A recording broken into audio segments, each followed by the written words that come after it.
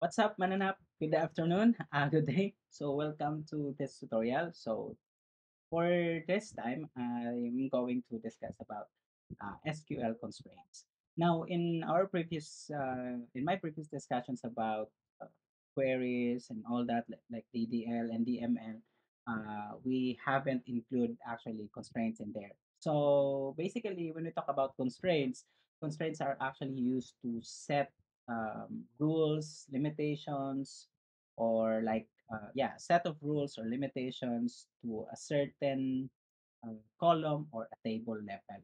So in a way that upon entering data or value to your tables or to the tables, it would you would not have to do that in your programming language.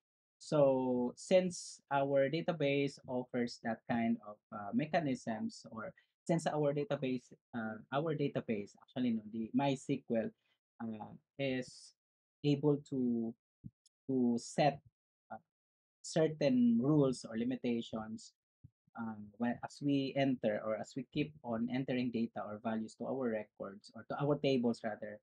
So we don't have to, we don't have to do it in our program. So the our table itself is able to handle such situations. So there are actually there are a few SQL constraints, and one of which that I have been using are primary key, foreign key, index, unique, not null, default, and check. Those are actually some of those are SQL constraints that I have been using so far, and I'm quite familiar with. Okay, so this time we're gonna be talking about SQL constraint, which is not null. Okay, so this time, let's say for an instance, we are now here in our CLI and I would need to create a database. So let's say create a database. Let's say DB my pet. So let's have DB my pet. All right. So now I'm going to create a table. So the table. All right. So let's say TBL pet. Okay. So this time I'm going to create fields, or I mean include fields like pet ID, pet name, pet gender, okay, like pet age, so on and so forth. Okay, so this time, let's say I am going to just assign I'm going to assign data types for each of this. So let's say we have 12, okay, and then for name, I'm going to assign it with like car, and then for gender, car 6, and then for pet age, I'm going to have here like tiny int. Okay, so let's have here 3. Now, if I'm going to include a constraint for this one, so the null constraint, okay, so when we talk about null constraint, this is actually going to uh, guarantee that the column or specific column of our table is not going to accept um, null values. Okay, so let's say for an instance, we have here, let's say our ID, we don't allow our ID to have not null. So by the way, either or, if you are going to type it in a lowercase, it's the same with uppercase. So let's say we have for our pet name, we are going to include here not null. All right. And then for pet gender, let's say we don't include it there like not null. And then we have here not null also for our pet age. So only pet gender is not set as not null. So this time we're going to process this one, but we don't uh, set a database yet. So I mean we don't use the database yet. So this time we're going to create. I use DB my pet and my bad, no? So I'm going to go back to my query and then I'm going to hit enter. So there. I have here uh, the table created, and I'm going to describe this table. So right here, I have a data dictionary that says that my columns are not going to be accepting null value except for the gender, which is yes. All right. So upon entering value to it, let's say insert into TBL pet values.